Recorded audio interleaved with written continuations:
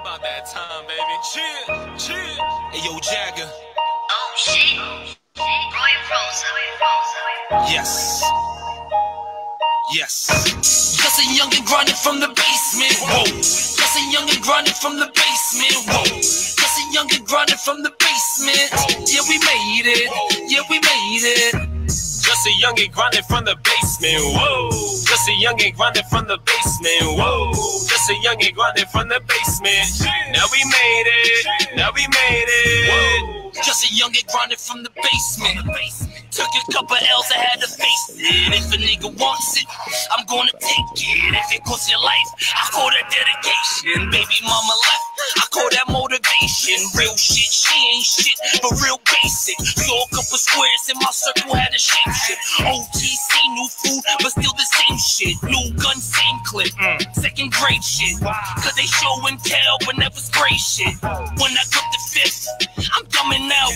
Shoot at the crowd and like God sort them out. Pray a man with tips. A nigga think I'm bugging now. All my old bitches wanna get the loving now. Never miss a beat on the rebound. I'm drumming now. Thought I told you when that Lupe beat, I never dumbing down. Whoa. Just a youngin' grinding from the basement. Whoa. Just a youngin' grinding from the basement. Whoa. Just a youngin' grinding from the basement.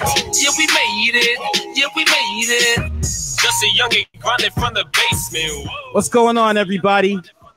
It is your boy, Truth It, and I am here with my man, Dope, and we about to get into reviewing a couple of battles for y'all. I think the title of the show is going to be called The Dreaded Truth. Not really sure about that, not really sold on it yet, but what you guys were just listening to was Basement. That was Jagger, Josh, and Gutter. Song is fire. I like it. So please don't come after me for no YouTube royalties if we put this on YouTube, though. All right, please don't come after me. I gotta feed a family. Bang.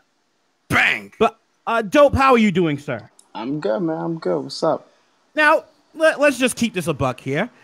I'm not your favorite person in the world. I'm not your favorite person in the world. But I think that when it comes to doing reviews, no one on earth would accuse you of just agreeing with me to agree with me, and we all know you're not afraid to disagree with me either when it comes to reviewing these battles. So it is a pleasure to have you on, and salute to Dread St. Mike. Dread St. Mike ain't here, but we also have a third person that's going to be doing these reviews with us, and our reviews will go as follow. We will have a 10-9 boxing point system. If you get smoked in a round, we can call that round a 10-8 round. And then at the end of it, we tally up the scores and we see who won the battle. And that is the dreaded truth. Bang. Dope, let me ask you. A lot of battle rappers especially, they don't like to hear the truth. They don't like to hear that round wasn't good or that ain't it. How do you feel about telling the truth and possibly getting some haters now? Yeah, I mean, it is what it is. As far as Premiere right now, I mean, it seems that I haven't made a lot of friends when it comes to that department anyway, because I usually let people know how I feel. So, okay, well, Doe is in the building. Salute to Doe. Benson's here. We got a couple people watching already. Salute Benson too. That's the homie. Once we review one of their battles, they might not be as nice to you, but we'll see how this goes. I never know. I don't know, but we're gonna see how this goes. I got a couple. I'm just gonna share this to the 413 Battle League page because the first battle we are going to review is the Trap NY. Salute to the Trap NY, by the way. But we are going to be reviewing Dre Lights versus S. Dot that just dropped. Bang! Now, Dope, let me ask you before we get into the review, on a scale of 1 to 10, what would you rate the battle as a whole? I would rate it like about a 6. Okay. And it's just because of not a lot of like quotable content from both parties. And Bang! I mean, when it comes down to the whole breakdown, I mean, I guess you'll see more or less why. I mean, I don't want to give it away at the beginning of the show, you know? Right. Facts. Yeah. So, right, we're going to do this review real quick of S. Dot versus Dre Lights. Let's get that 10-point system up. I'm going to get the boxing ding, ding, ding sound effects, but I haven't gotten them yet. but I'm going to get it so we can. When we get onto a round, we're gonna have the. It's gonna be dope once we get this. No pun intended. It's gonna be crazy once we get this. Once we get this going the way I really want it to. But round one, S. Dot goes first. What were your thoughts about S. Dot's first round? I believe S. Dot, he started off a little slow. You know, he had a couple bars. It's crazy. I wrote them in my phone. I should have actually wrote them down on paper because I can't even leave the app like that. Hey, no problems. We just say what you got. But as far as quotables, I had him about maybe like there was about 3 or 4 like good bars that he had as far as I was hearing. I don't feel like he came with a lot of energy in the first, and he wasn't really trying to set the tone for somebody who's going first in the battle. Right. So I mean that took away a little bit from the round, especially once Dre started spitting. I'm not gonna lie. When he first started, I thought he was going to be trash. Bang! I did. He started off all over the place. He started off with the streets ain't come with a handbook, but I knew the principal, Mr. Feeney. I was like,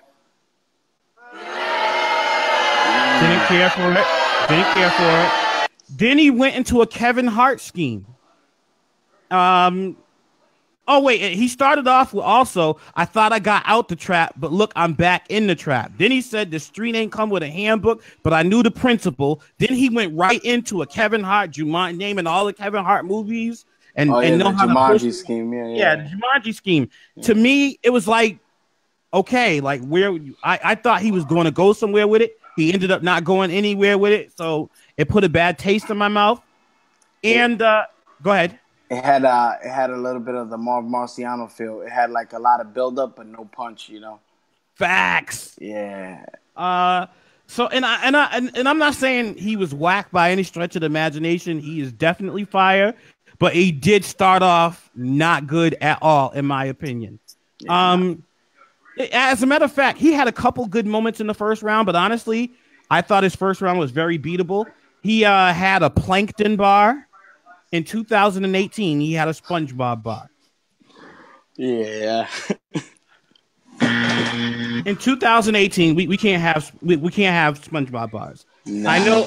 I know everybody remembers Big T with the Squidward with the clarinet bar from Arsenal, but we really can't have those type of bars anymore. So he kind of loses points for that. I know the Chum Bucket. I know he tried to make it like into a hot bar, but come on. We can't have SpongeBob bars anymore. Then after that, he did say, "Little Dicky, you wouldn't hold a gun if you were in another man's body." Yeah, I get it. Yep, I get it. It was from the video that he had with Chris Brown, I believe. I'm not mad at it. I'm not saying the bar was whack. It was cool. It was definitely better than a lot of some of the other stuff that he said. Another bar that he said, Forrest Gump. It's still funny when I walk with a ratchet. Can we please? In 2018, 2019 is coming. Can we do away with the gun making me walk funny bars? I'm tired of them. I don't want to see anybody limping anymore when they have a bar or the gun so big in my hip it makes me do the hula. I don't want to hear none of that stuff no more. What are your thoughts about it? Well, I mean, it's just about the originality to it. So, I mean, I'll hear it, but I mean, it got to be fire. Is it possible to have in 2018 an original bar with a gun in your hip or a gun making me walk funny bar? Is it possible? I mean, I guess it all depends on the angle, because I mean, if you reach too much for it, it's not gonna land, and if it's not, I mean, if it's been said before, it's not gonna hit. It has to be something like nobody's expecting, I guess. Right. Really hit. Salute to Gutter. Gutter says what's going on. You got a couple people on here saying salute to you, so salute to you, dope. Gutter, I challenge you, Gutter. I challenge you, if you were saying yes to my question, to tell me a bar that is fire that has to do with someone walking funny because of a gun in the hip, or a gun that doesn't sound played out. Here's a perfect example. See, the first time we ever heard it, we heard it from Chef Trez.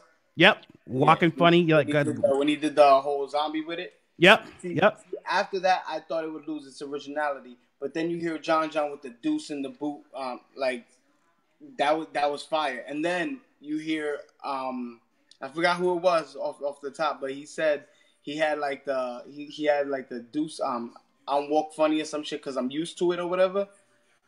Yeah. Like you see, like all of those, they kept hitting back to back because each of them was I felt like had just as much substance. You know, like sure the shotty in the pant leg walking like a zombie with it, that shit was fire. Then the deuce it was fire. I mean, like I don't feel like the angle has fully been killed. All right. Okay. I listen. I'll take your word for it. I'm tired of hearing them, but I mean, if you think it's still good, we'll roll with it. He had a reality TV scheme bar with like American Idol, the Four, whatever, and he ended it with a star on the ground like Simon Cowell. He sounded like someone on their first battle, and S. Dot is, I don't want to say a seasoned veteran, but he's been doing this for a while. Indeed. That bar, some of these bars, someone should have told him no. Yeah. One bar that he did have was fire though. Talk is cheap. How you gonna put me to sleep when you couldn't rock a baby? Yeah, that was bang. Very fire. Yep, he was talking about his battle against Younger Baby that happened at the Trap, the previous event. Fire. So I definitely give him points for that one. Also, salute to Hyde. Hyde said, "Who is the new guy?" Bang. Tell him to put. That's right. Tell him put some respect on your name. Also, he had haven't seen this many chick in a box since Orange was the new black. Bang. I liked it. I liked the punch. And then that was pretty much it for his first round. Then Dre went. What did you think about Dre Light's round? I think Dre Lights, he started off very well because he basically showed the whole aspect of crowd control, man. I think that's important in rounds. Like he didn't get off to such a fast start, but once he started, he had the crowd, and he knew how to like keep the crowd with him. Facts. You could hear his girl in the back cheering him on as a soldier should. She was doing her job. Let me say this.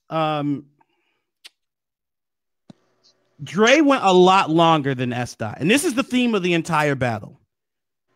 Dre went a lot longer, and he had low points as well, but he had more high points, and I think that had to do a little bit with the time constraint that S. Dot had, as opposed to them letting Dre go. I think Dre just finished a couple minutes ago. So, do you think how do you handle it? Let me ask you. You get a battle. Daft tells you that the battle's only 3 2-minute rounds. You wrap up to 2 minutes, and then the person you're going against is going on 5 minutes. What do you do? I mean, it all really depends. Like, I mean, if it's a regular battle, I mean, I guess it's already prepped or whatever. I mean, spit. But I mean, if it's a money battle, it's really on you and the league. If the league's not stopping it, man, and it's your like hard-earned money, hell yeah, bro. You stop that round. You tell them, all right, yeah, that's definitely time. Like, you feel me? Like, I don't know. For me, that's just how it would be. Because, I mean, I couldn't picture myself being in like an Optics J2 situation where J2 spit up like for like 12 minutes, you know, compared to like Optics like 3 minutes that he was spitting. So do you just call time? Yeah. All right. So I had the first round 10-9 for Dre Lights. Do you have it 10-9 or 10-8 for Dre Lights? I had it 10-9. Okay, so you thought Dre won, but it wasn't like a real. He didn't really hurt him too bad. Yeah, I didn't think it was so bad in the first round. All right. What about round 2? In round 2, I'm gonna be very honest. I watched the round like a good 3 times just so I could see if I could get more quotables from S. Dot. I had I think like 2 or 3. That was about it. I mean, I want to switch over to like the notes that I had, but I know I'm gonna get like logged. I mean, like yeah. So you know what? This is the first time us doing this, And this is not a 5 o'clock shadow show. This is like in the 5 o'clock shadow network. It's not a 5 o'clock shadow show. That's why you didn't know about it, Silva. If you want to do a 5 o'clock shadow show tomorrow so we can talk about the NBA card, you are more than welcome. I'll hit you up and let you know. And then we come on, me, you, Hyde, and do it. But this is like a completely different thing. We are focusing on just reviewing battles. That's it. No other stuff. Just reviewing the battles. So round 2, I honestly thought kind of was the same as round 1. I thought S. Dot did better in round 2. I still thought Dre edged it, and I thought Dre went grossly over the allotted time. And yeah, he did. Okay, so it was for all 3 rounds. I've seen him going over. Facts. It really was all 3 rounds. So you can make the case that the entire battle was 30-27 for Dre Lights. However, if I was S. Dot, I would definitely be calling foul for the time allotment. And next time, if I ever battle a Dre Lights or someone like that, I am going to definitely be calling time on my ops. Bang! I'm just going to yell time like Big K. Just it is what it is. Just let him be known at the beginning of the round. I got my own stopwatch. Facts. Stopping it. Nope, cut. You're not going no more. We're not doing this. Yeah, all right. So that was Dre Lights versus S. Dot.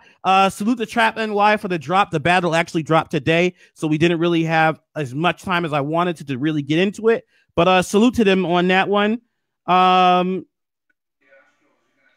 Salute to Peso. Peso said, appreciate y'all taking the time to review S. Dot versus Dre Lights. Trap, salute to Trap NY, and we definitely going to do some more Trap videos. We plan on reviewing all battle leagues, bar none. We're going to try to do our best to review as many different battles as possible during the week. Salute to Dope for being willing to take his time and watch them and come through with me and give our opinions. Let's jump. All right, let's jump quickly into Powdah versus Bosco. I think we're going to disagree a little bit on this battle. I think this is where we needed the balance at right here. Yeah, this is where we needed the balance because Bosco got smoked. Bang! No, I'm just playing. I'm playing. You didn't get smoked. To say, I don't know. Nah, it was a good battle. It was a Bosco versus Powdah was a good battle. Let's just get right into it. What are your thoughts about the audio? It definitely, like the audio, it wasn't the best that Premiere has done, but I mean, it still projected pretty well. Especially for Powdah, because he has that like hoarse voice a little, yeah. To like project is not that well, but hey, it was a good battle, and as far as like the content from both of them, I feel like it was so much better on camera than it was in the building. Okay. Bang. Scale of 1 to 10, what do you give the battle? I definitely give it like a 7.5. It was okay. It was because it was like they both had bars, and I like Powder's like slogan. That shit was pretty dope. Okay. Round 1. What are your thoughts on? Give me your thoughts on round 1. First on Powdah, then on Bosco. Round 1, Powdah definitely set the tone fast. Like I like Powder's round. He came with I'm trying to think off the top of a couple of the bars he had, but he was fire. Like he came straight at him. Yep. I'm just a little stuck on him, but yeah. Nah, he was fire though. Okay. What did you think about Bosco in the first round? Bosco. Bosco definitely chose like a good starter because that's the whole controversy with the little view fairy or whatever. But I feel like he started it at a smart point. I knew that was. But nah, go ahead. He drew everybody in with that whole pay-per-view thing, and yep. and he just kept delivering. Like I like the whole drug bar with all the whatever pins and Yeah, the go to sleep like trazodone or something like that. yeah, Yep. yeah. He had a couple bars in there, and I think that was actually one of the closest rounds in the whole battle. Okay. That one could have went either way. Huh. I thought the second round was the closest round in the battle.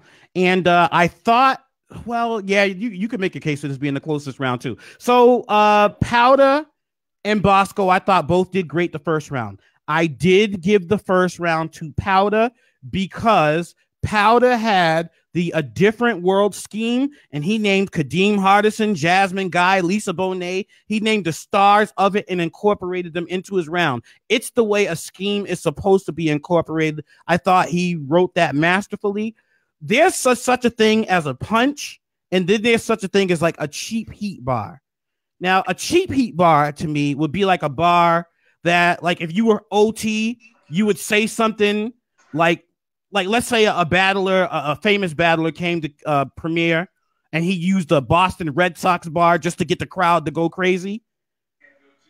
The bar don't even have to be that good. Just from mentioning the Boston Red Sox, he gets a room shaker for it. To me, that's like a cheap heat bar. So Bosco's pay-per-view bar, I kind of thought it was okay. I thought he could have used it better. This is what he did that kind of took away points for me.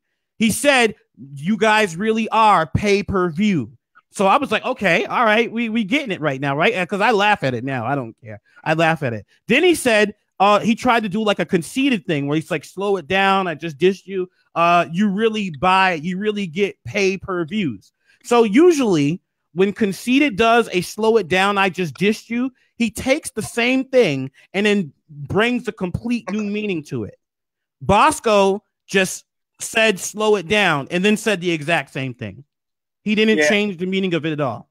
I think it's because he like signaled out each of the words like paid per view. Like it should have just been like a pay per view, like right, like main events. Like he should have pointed out more main event in the first bar, as far as the pay per view, so that he had the whole switch in it. Right. I get what you're saying there. Right. If he would have said like on paper views, like, oh, it's Bosco versus Powdah on paper views, and then said slow it down, I just dissed you. When it comes to Rainmakers, they're all pay-per-view or something like that. It would have been more fire. But he kind of said, like, he just said this, repeated himself, and I know Mummy Bars was going crazy. Bang. Mummy Bars was, I heard y'all. Y'all was going nuts. So I don't know. Bang. I thought it was fire. I thought it was fire. Yeah, no. It definitely is. Even when Powdah battled me, he said, you get a cut on your face. That's a 5 o'clock shadow. And everybody went nuts. It's like, okay. It's almost like if you were battling Charlie Clips, you would say something about his father being a snitch. It's like the same thing that every battler used. And eventually it gets old. I don't know. I think there's still creative ways to use it against Rainmakers right now. This is me being an analyst, but it is what it is. So how did you score the first round? I gave the first round to Bosco, 10-9. All right. 10-9 Bosco. I gave the first round to Powdah. 10-9 Powdah. All right. Round 2. What did you think? Round 2 is where like I felt like Bosco was really talking. Mm-hmm. I mean, Powdah started very well, and he kept the crowd going. That was the bar he had after the New Hampshire shit. Fuck, I tell you, I should have wrote this on paper instead of in my notes. Hey, don't worry about it. So this is the first episode. We're gonna definitely tighten things up and get better at it. No worries. No, don't stress it. But you were there in the building for it. Couldn't go in and out the app. So. Okay, yeah, no worries. Just go off the top. So I'll remind you of some of the things that were said in the round in the second round. The second round, Powdah kind of went on the I'm from New Hampshire, and he was getting the crowd. And honestly, some of that I would call cheap heat. Like saying I'm from New Hampshire to get the crowd on his side instead of like a real room shaker where it was because he said something really fire. And listen, they loved him that second round. Here's what Bosco did in the second round that made me give the round to Bosco. He dissed all the Rainmakers creatively. He said, "You're about 60." He said, "Saint, you're the best in Rainmakers, and you're about a 60% rapper." And the other one that looks like you is about 40% or something like that. And then he said, "Truth It is like Charlemagne the God, but I wouldn't call it Breakfast Club because Truth It ate it." Like, he was really going in that round. I know that. Yeah, I thought Bosco won round 2 clear. To me, that was the clearest round in the battle. I thought Bosco won the first round was the closest to me. Yeah, right. Yeah, true. You were right. You're right. So I had that 10-9. The second round. So the first round I had I'm writing this down right now. I had it 9 Bosco, 10 Powder. Round 2, I had 10 Bosco, 9 Powder. You have it. Do you have it the same? You have the first 2 rounds to Bosco? 10-9. Okay. So you have it 2018 Bosco going into the third. I have it 1919 going into the third round, which means we definitely need for Powder to win the battle, he needs a 10-8 round or to tie it at least. I think it's 1-1 going into the third. What did you think about the third round? The third round was, I think the third round was where the battle really got like not like slow for me, but it wasn't so like punch heavy anymore.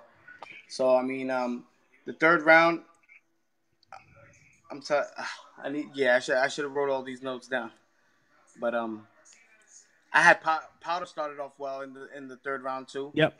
And one of his schemes in there, it had me, because I had even told him after the battle. Okay. Salute Nikki Stats. I'll write them in the chat. Okay. Of this, so he could get the memo of what I was talking about. But he had some fire to start the third, and I feel like that was Bosco's slowest round for me. Okay. So you thought Powder won the third round? I mean, I don't want to say that's. I mean, I feel like the round was debatable. Okay. So are you saying it's a 10-10? Yeah, I'll give that one a 10-10 if I had to, because I don't really feel like Bosco did so much in that round, and I don't feel like Powder did bad. Powder did well. Well, I watched it a couple times. The first time I watched it, I thought Bosco got the third round clearly. I even messaged a couple of Rainmakers and was like, "Man, I don't know how I'm gonna come on the show and say that Powder loss is gonna be tough." And I went back and watched it again, went bar for bar. I thought the third round is a toss up as well. It could be 10 to, it could be I could have it. If someone said they thought Bosco won it, I wouldn't argue with them. If someone thought that that Powder won it, I wouldn't argue with them either. I think the third round was that close. So for me, having it a draw and you having it for Bosco, you have to give the battle to Bosco. Bang! Bosco and Dre Lights are the winners of the battles reviewed. I actually had it 30 in the building, but that's just off like the hype that was going on in the building. So I'm glad I got to see it on tape or whatever. Yeah. I mean, like I said, the first round was for me the most competitive round. Right. As far as like going back and forth, because Powder started off well and Bosco followed well. The second round, it was really Bosco, and then it's like the third round. It could have been a toss up in most people's eyes. In the building, I had Bosco decisively on camera. I mean, I could give them the split on that. So okay, yeah, I was definitely going to give the first round to Bosco if he would have used the paper, because the pay-per-view, in my opinion, was the biggest punch of his in round one, and he like he said it like he said pay-per-view 3 times in the first round and didn't change or make it creative at all. And that's what kind of hurt the first round for me for him. Meanwhile, I thought Bosco using the different worlds, Powdah using the different world scheme made it dope. Gave him the first round, and that's just it is what it is. Well, it was a good battle, and the replay value's there, so absolutely, I see that one getting the views. What about what about the Dre Lights and S Dot battle? How do you feel the replay value on that? Shit, well, that one's already it's doing views. I mean, I feel like maybe if Dre Lights would have went first, it would have probably like been a more a higher viewed battle, but I don't know. Maybe people like the way S Dot starts his round or whatever. But as far as the names go, the names are probably going to get the views. You know, they're going to go in there because they're going to see Dre Lights against S Dot, and I mean, I guess they're going to be expecting a little more from S Dot because it could have been a better battle if S Dot would have fought back, but there wasn't a lot of fight. All right. Lastly, before I let you go, you are okay. Let's say S Dot is a part of Mummy Bars. What advice would you give him going into his next battle? You got to prepare a little more. I feel like in the first, he may have deviated a little from some of his material and have tried to freestyle it because, I mean, a lot of it wasn't hitting. I don't think he planned for it to go that way or he wrote it like that. Maybe he did, but I mean, I just felt like that it really wasn't hitting. So, I mean, as far as I go, I would just tell him you definitely need to prepare more and I guess next time just have a little more just in case this does happen again where an opponent decides to exceed the time limit. Just have a little more prepared for yourself, I guess. I mean, stretch your rounds a little more maybe.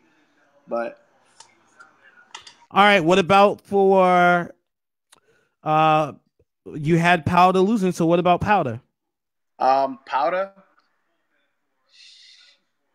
Yeah, I mean, I guess it's a little more preparation because Powdah, as far as projection and memorizing and performance, he was there. It's just, I mean, I guess get a little more bar heavy. So he's in the comments and he said that we were sleeping on some of the bars. We need to listen again. I'm going to go watch it again. Yeah, that's why I wanted the notes because I feel like I didn't get to mention enough of his bars because he was fire too. Yep. So hey, don't worry about it. So Wednesday we're gonna do another review show. If you are out there and there's a certain battle you want us to review, you can hit Dope up or you can hit me up on Messenger or on Facebook and say, hey, listen, if you guys got time, can you review the battles? And if we have enough time, we'll throw it in our Wednesday show. If not, we'll get to it on our Friday show. But we plan on, God willing, Monday, Wednesdays, and Fridays at 10 p.m. to do the show. Hopefully, at 8, we'll do a 5 o'clock shadow before then, so then we can just go from the 5 o'clock shadow, talking battle rap, right into the reviews. So it's your boy Truth. This is the Dreaded Truth. I am here with my co-host Dope. Dope, thank you so much for taking the job. Yo, you already know, bro. All right, hit us up if y'all got a battle that y'all want us to review from any league, even if it's URL, KOTD, whatever. We'll review it. It's your boy Truth. I'll holla. Peace out.